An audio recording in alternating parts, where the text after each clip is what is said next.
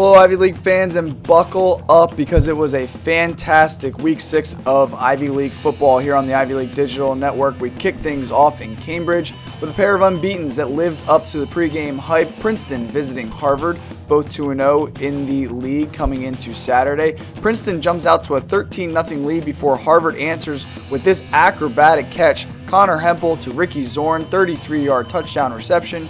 Crimson cut the Princeton lead to 13-7. Harvard scores again, make it 14-13 before the Tigers respond. Princeton quarterback Quinn Epperly to Connor Kelly, his second touchdown of the day. 2-point conversion is good. 21-14 Tigers. Now a minute left in the third quarter. Harvard trails 28-21. Hempel steps up into the pocket and finds Tyler Ott, 23-yard touchdown reception. We're tied at 28. Seesaw battle is an absolute understatement, and it continues. This quick response from the Tigers 2 minutes later at the start of the fourth quarter. Epperly fade into the corner of the end zone to Seth DeValve for 12 yards. 35-28 Princeton. That's still the score with 3 minutes left in the fourth quarter, and Harvard, down 7, makes a play. This fumble recovery from Jerron Wilson after the Crimson had thrown an interception gives Harvard the ball back with less than 5 minutes remaining in regulation. They take full advantage. Hempel to Ott again. It makes it 35-35 with under 3 minutes left, and we are going into overtime. First overtime, teams exchange touchdowns. Second overtime, Harvard needs this to send it into triple overtime. Andrew Flesher barely squeezes it over the crossbar from 38 yards out, and we go into a third overtime. Harvard gets a field goal on the first possession, and now Princeton needs a touchdown to win it, and here's how it sounded on Princeton radio. Epperly on second down. Fakes into the line, looking, throws back corner of the end zone. Wilson caught! Did he catch it? Touchdown! Epperly to Wilson for a second straight year, and the Tigers win it! What a game. Princeton moves to 3-0 in the league, 5-1 overall. Quinn Epperly was 37 for 50, 321 yards, 6 touchdowns. He added another 86 yards rushing on his way to being named the Ivy League Offensive Player of the Week. Hempel was 25 for 47, 307 yards, and 4 touchdowns for the Crimson. Another Ivy unbeaten, defending champion Penn hosting Yale. Quakers trailing 3-0 here, get on the board when Ryan Becker finds Kyle Wilcox for a 29-yard touchdown, 7-3 Penn.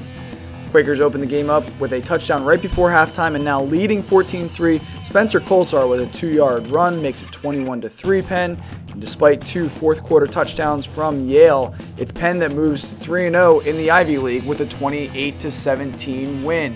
Wilcox ran the ball 23 times for 129 yards.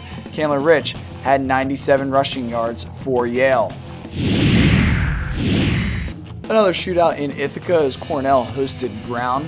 Trailing 7-0, Cornell gets on the board here. Quarterback Jeff Matthews finds Luke Hagee on the far sideline.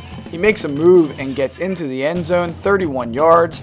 We're tied at 7.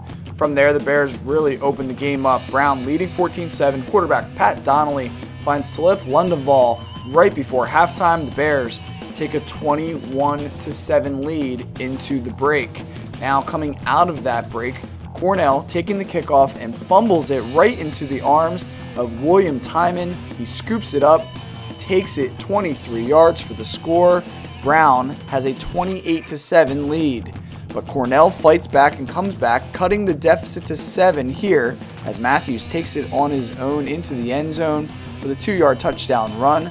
42-35 Bears, but a fumble and an interception on the final 2 drives. This one here, as time expires, allows Brown to come up with a 42-35 important league victory. Donnelly was 21 for 27, 295 yards, 3 touchdowns. Jordan Reisner added 110 yards rushing and a touchdown for Brown. Matthews was 30 for 46, 419 yards for the Big Red. And finally, Dartmouth hosting Columbia. This game all Big Green from the start. This wide receiver reverse to John Mark Carrier gives Dartmouth a 6-0 lead, just over 9.5 minutes left in the first quarter. The two connect again to make it 14-0. This one a 17-yard touchdown. John Mark Harrier does this on the way to being named the Ivy League Rookie of the Week. Dartmouth puts the game away here, leading 21-0. Will McNamara with one of his 2 interceptions on the afternoon. Both interceptions returned for touchdowns, and Dartmouth wins going away 56-0 in Hanover, New Hampshire.